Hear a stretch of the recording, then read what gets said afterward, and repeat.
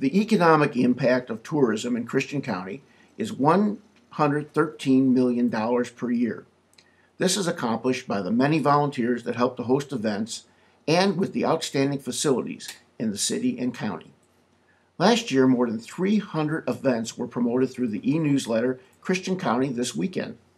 Through the website, visit hopkinsville.com, Facebook, Twitter, and numerous advertisements. Our signature events continue to grow and bring visitors to our community. The 30th annual Little River Days and the 24th Intertribal Powwow were held last year with record-breaking crowds at each. The Pink Ribbon Network held the Kentucky Bunco Bash in the spring and raised more than $4,000 for their organization. People come from far and wide to enjoy this fun event. The city opened Kentucky's first circus museum downtown, adding to the museum complex on 9th Street, which also contains the Pennyroyal Area Museum and the Woody Winfrey Fire Transportation Museum. Sporting events still remain strong in Hopkinsville, with Tiebreaker Park and Kenny Litchfield Complex holding tournaments almost every weekend last summer. The additional lighted tennis courts will provide even more opportunities for tennis tournaments.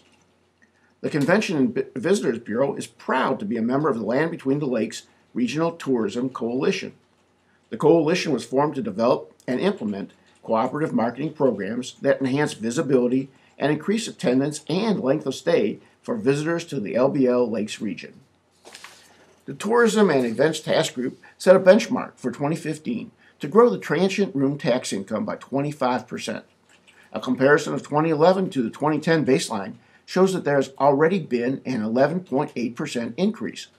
Regional festivals and sporting events are also increasing.